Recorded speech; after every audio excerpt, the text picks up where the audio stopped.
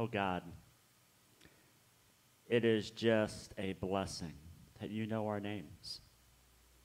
While we may stumble around, or while we may try to figure out who people are, we know that that's not a thing with you. You know us.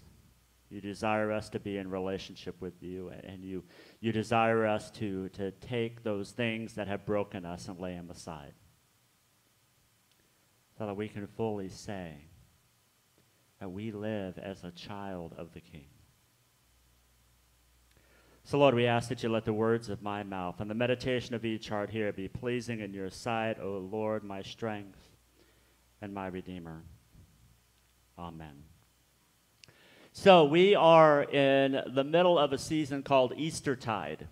And what the season of Eastertide is, it's that period from resurrection that we celebrated 2 Sundays ago that goes all the way to Pentecost Sunday. And sometimes we don't know exactly what it is that we need to do with Eastertide season. You know, we know that we keep the paraments in the church white. And we know that we just celebrated Easter, but we have a tendency to go, so what do we do with this season? And this year I thought we would continue kind of in our theme that we've had throughout the week about the year about awakening. How is it that we can continue to awaken inside of each and every one of us to fully live in the identity that matters most? The identity that we are children of God. And looking at the lectionary, which is a set of readings that's broken up over a 3-year period where you can read about 70% of the Bible if you were to follow the lectionary day after day after day. Looking at the lectionary, it's landed on the letter of 1 John. And I'm like, that's going to be interesting. We really haven't. I know I've preached on 1 John 4, 7, and 8 because that's my confirmation verse that I've shared with you, and I shared with all the confirmands that we've had. But we really haven't taken a look at 1 John. And there's actually one chapter that we're really going to hammer down on over the next 2 weeks, and then look at another one a little bit later. But this book, number one, it's confusing. I love doing Bible study, and I tell people to look up 1 John, and all of a sudden I hear them reading stuff from the Gospel of John because we don't know it's there. It's one of those books that we're like, oh, yeah, that's one of those smaller books in the back of the Bible. There's only 5 chapters in this particular book.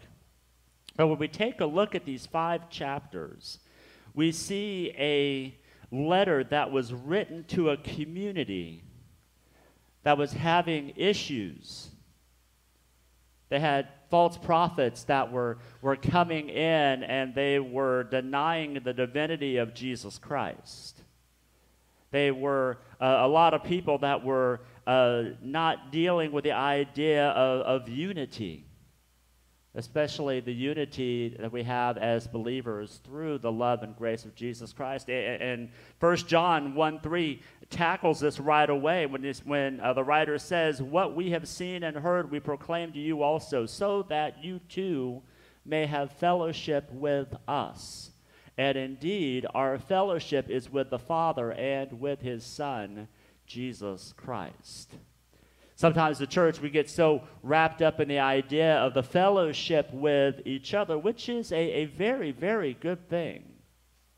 But the one thing that we forget, that fellowship with each other is only made possible with the fellowship we have with the Father and the Son and with the Holy Spirit. When we have all of that fellowship together, then we as a church can be activated to go out into the world, and it helps defeat the ideas that Jesus was just this guy walking around the earth saying good things, but he was the Son, and he was and is the Son of God, the one who came so that we may have life and life abundantly. So we'll continue moving to John chapter 3, verses 1 through 7. And I invite you to follow along in your Bibles, or we'll have the words put it on the screen so you can follow along as we hear our scripture for this morning. John writes, "See what great love the Father has lavished on us, that we should be called children of God. And that is what we are. The reason the world does not know us is that it did not know him. Dear friends, now we are children of God, and what we will be has not yet been made known. But we know that when Christ appears, we shall be like him, for we shall see him as he is. All who have this hope in him purify themselves, just as he is pure. Everyone who sins breaks the law. In fact, sin is lawlessness. But you know that he appeared so that he might take away our sins. And in him is no sin. No one who lives in him keeps on sinning. No one who continues to sin has either seen him or known him. Dear children, do not let anyone lead you astray. The one who does what is right is righteous, just as he is righteous." The word of God for the people of God. Thanks be to God. The very beginning of this passage, there is a three-letter word there, and that word is see. Some Bible translations translate that word as look. Look at what great love the Father has lavished upon us. But looking at the Greek word that's behind that, I think the word see or look is a very poor word to be used here to talk about what John is telling his readers. See, when I think about the word look, I have a tendency to look at it as a passive thing. You know, when we see or look, it's just something that we glance or we catch a part of. You know, sometimes when I'm watching TV or watching Netflix, I'll realize that I'm on my phone a whole lot more than I'm watching what we have on the screen. But I'm still seeing, because I can tell you bits and pieces of what's happening, but for the full story, and matter of fact, Tracy and I, we've done this at times, we realized, wait a minute, we didn't see what was going on. It's because we were just looking. We were just observing at a side of what it is, and we have to rewind several minutes of what was going on so that we could fully understand what is happening. It reminded me of May 6th, 2020. Last year, you may remember the Blue Angels and the Thunderbirds. They decided to do a flyover all of the hospitals in the Metroplex area. And you know, they started all the way in McKinney, went all the way out towards Fort Worth, just flying by every single hospital so that the healthcare workers that were there knew that they were being appreciated, and we were cheering them on. Now, I knew that there was no way in the world I was going to get to, I think the closest one was the Richardson Methodist Hospital. That was the closest one. There was no way in the world I was going to drive out there so I could see them fly over just for a second. So I turned on my TV and was watching the whole flyover as it was hitting each hospital. But, you know, I realized that I was still missing it. You know, even though I had the opportunity to see this flyover happen, and I got to see the entire flyover from McKinney all the way out to Fort Worth, I didn't really get to see the whole thing. I didn't get to feel the experience. I didn't get to have that emotion that has whenever you see something this majestic and this awe-inspiring happen. There's a word that I think that is used in some translations. As a matter of fact, during the prayer time, I looked down at our altar Bible, and it uses that word, and that's a King James Version. And the word that it uses instead of see or look is behold. Now, I don't know about you, but whenever I hear the word behold, I see something a lot more gripping than just see or to look. So when you have the opportunity to behold something, it means that you are digging in deep.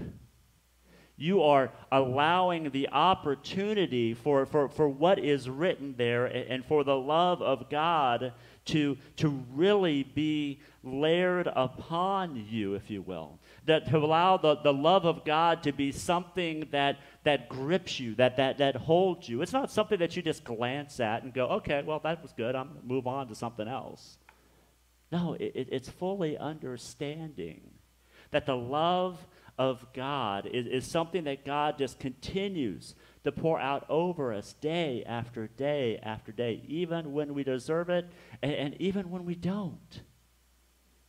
That God's love is continued to be poured out on us so that, I love those two words, so that we understand fully our relationship with our Creator. I get so tired hearing about the angry God, or the God that just can't wait to settle a score, because that's not the God we worship as Christians. We have a God who desires us to be holy and wants us to walk in his ways, but he does this by pouring out his love on us. And there's something specifically in this passage that he is wanting us to behold through his great love. And we see it twice in the first 3 verses. He wants us to know that we are children of God. Verse 1 reminds us what great love the Father has lavished on us, that we should be called children of God. And then verse 3 says, dear friends, now we are children of God, and what we will be has not yet been made known. That means for us that there is a whole lot more for us to experience and to see. And if we just take the opportunity just to see or to look, we are going to miss it. We're going to miss it and not fully behold to see what God has for us. I love hearing in Scripture the phrase that we are children of God. It gives to me 2 separate but connected pictures with each other. The first reminds us of the covenantal relationship that we, each and every one of us, have with God. And this covenant is something that lives out all the way back to the beginning of Scripture. This promise that God will always be there for us. We see that covenant lived out in the story of Adam, the story of Noah, Abraham, Moses, and David. Each of those covenants are ways that we are pieced together, knowing that even when we fail, God will always be there to pick us up. Now, sometimes we may have a hard time seeing that in the Old Testament Scriptures with all of the stuff that is going on, but the thing that we must remember, that it's us, our sinful nature, that continues to make us divided against God. And God continues to try to find ways to bring us back in relationship with him. And that's what gives us the new covenant. The new covenant that we celebrate through the life, death, suffering, and resurrection of Jesus Christ our Lord. It reminds us that we are not just in a covenantal relationship, that we have these things that we follow, but that we are now adopted through the new covenant in Jesus Christ. Galatians 4, verses 6 and 7 says it this way: because you are children, God has sent the Spirit of his Son into our hearts, crying, Abba, Father. So you are no longer a slave, but a child. And if a child, then also an heir through God. Isn't that a beautiful reminder? That we no longer have this covenant that knits and picks at us, but we are adopted into the family of God, and that adoption isn't just for those of us that are sitting in these pews or are watching online this morning. it is something that is passed on to those all over the world. That we can receive that adoption. One of my favorite stories in Acts is a story of Paul as he goes to the Areopagus, or sometimes called Mars Hill.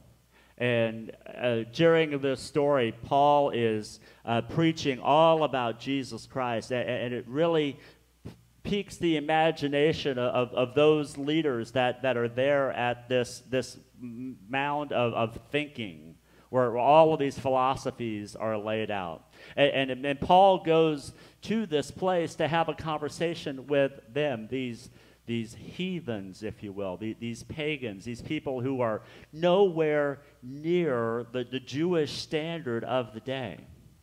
And they ask him, what is it that you are preaching about? What is it that you are talking about? And Paul, he looks around and he uses their aspects so that they can see exactly what it is that he is trying to talk about. And he noticed that there's this statue that's kind of maybe off in the corner. And so, you have the statue here that's all about this unknown God. Well, let me tell you who this unknown God is. He was basically saying, you see God's love being poured out on you, but you have no idea who it is because you don't know what you're looking for. And then later he goes and he quotes their own poets. He quotes their own poets and say, you even write about who this God is, about how much he loves you and how much he cares for you. And in Acts 17, he quotes this passage. He says, for in him we live and move and have our being. As some of your own poets have said, we are his offspring. It is a reminder that it is in God that we live and move and have our being, because we are God's children. And even if you're not a part of the Jewish line, you are children of God. You were created in God's image and now are image bearers, and God calls us back to remember his love for us. Now, the second part of this passage is a little bit difficult because it has that three-letter word that we rarely like to talk about in church, and that word is sin. We don't like to talk about sin very much. I was doing a devotion, and a good friend of mine that I do this devotion with, he was telling me that the guy who is a Methodist pastor who writes this devotion, he was like, well, he's really sounding like a Baptist right now. You Methodists, you don't talk about this like he is. I said, you know what? That's a shame. Not that we want to live in guilt or fear or full trepidation, but if we don't understand that we are sinful people, then how can we fully embrace and accept the love that Christ has poured out for each and every one of us? 1 John, it says, everyone who sins breaks the law. In fact, sin is lawlessness. Sin is that separation that keeps us apart from the love and grace that God has for each and every one of us. That sin is not something that God places on us, but sin is something that we use to separate us from the love that God has for us. And the sad thing about sin is that there are a lot of times that we fail to realize that we are living in that sin.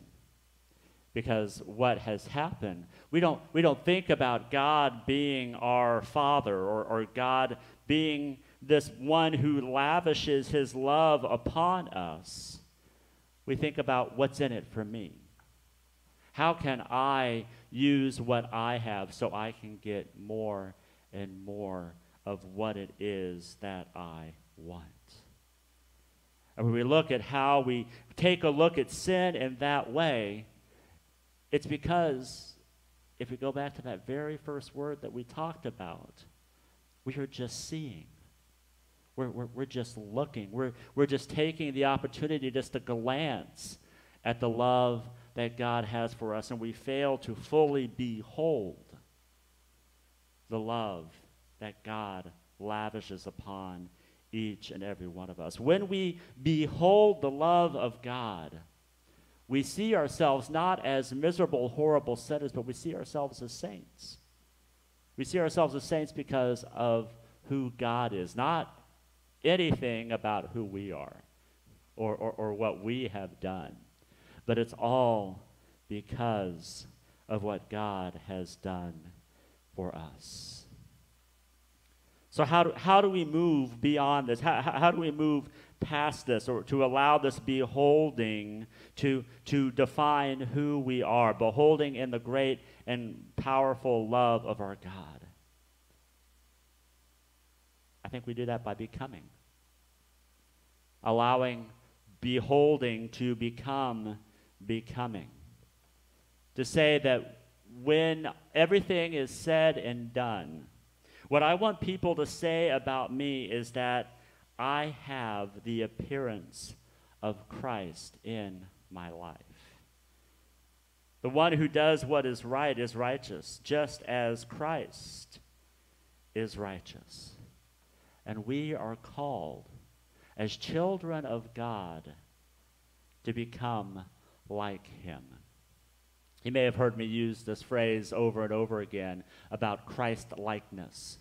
How can I have my life really look like Jesus Christ? Not that I'm becoming Jesus Christ. There's no way in the world that I could ever become who Christ is, but when people see me, I want them to see Jesus Christ in their life. And there's ways that we do that. First of all, we become like him when we serve. One of the beautiful images that happens in the Gospel of John is when Jesus has all of his disciples gathered together for this last meal. And Jesus takes off his clothes and he puts a towel around his waist, and he goes to each of his disciples and he washes their feet. I think back in 2004, we had a brand new bishop that was given to the North Texas Conference by the name of Bishop Moncur. And this recently came up in a Facebook post. One of the things that Bishop Moncur did, when you think of a bishop, you think of some, high, mighty power bishop that you have to bow down to and do everything that he says. But Bishop Moncur, he did something different during that ordination service. That when it came time to ordain the pastors of that class, he took off his robe and he put a towel around his waist, and he went and he washed every single ordinand's feet. Just as a reminder to them and a reminder to me as a future ordinand that we're not here to lord anything over anybody else. But as your pastor and as the pastor in Royse City, Texas, I am called here to serve, because that is who Christ has called me to be. We become like him in suffering. I don't know how you can suffer more than Jesus did. Going in front of Pilate, going in front of the Jewish leaders, being whipped, beaten, spat upon, ridiculed, and then led out to a hill to die on a cross. But we are too called to suffer. We are too called to realize that, again, this isn't about us at all. When we make our Christian faith about us, about what we want and how we want people to bow down to us, we fail to see what it is that Christ has called us to do. And sometimes that is just to lay down our lives in service to the King. And then finally, we become like him in mission. Jesus was sent on the most amazing mission of the world, and that's to leave his place by the Father's side, to come down to be born as a baby, and then to teach, and then to die, and to be raised again. That was Christ's mission, and we are to become like him in our own mission in the world. John 17:18 says, as Jesus says to the Father, as you have sent me into the world, I am sending them into the world. So to fully behold the great love that the Father has lavished on us, we must realize that we are called to be in service. We are called to suffer with those who are suffering. We are called to be in mission, to share the love of God with others. That not keep this great gift to ourselves, but to leave this place, to leave the comfort of our living rooms or wherever we may be, and share the love of God with others. Will we be rejected? Yeah. We will be rejected. And that's okay. We will just share God's love even more. So that when people look at us, they don't see an angry mob trying to get their own way, but they see the love and grace of Jesus Christ in a powerful way. So just as Paul was telling those at the Areopagus, we can tell others, you are God's children. And God's love is lavishly poured out upon you so that you may receive his love and power in your life. Let us pray. Oh God, we thank you for the great love that you have given each and every one of us. And Lord, sometimes I think it's hard for us to see that. And I think it's hard to see that because that's what we're doing. We're just trying to see. We're trying to comprehend something that is so powerful around us that we miss it. So Lord, we ask that you give us the opportunity to set aside those things that may distract us. To set aside those things that call us and beckon us away from who you are. We ask that you help us to set aside the sin and to leave it aside so that it no longer digs in us, no longer has the power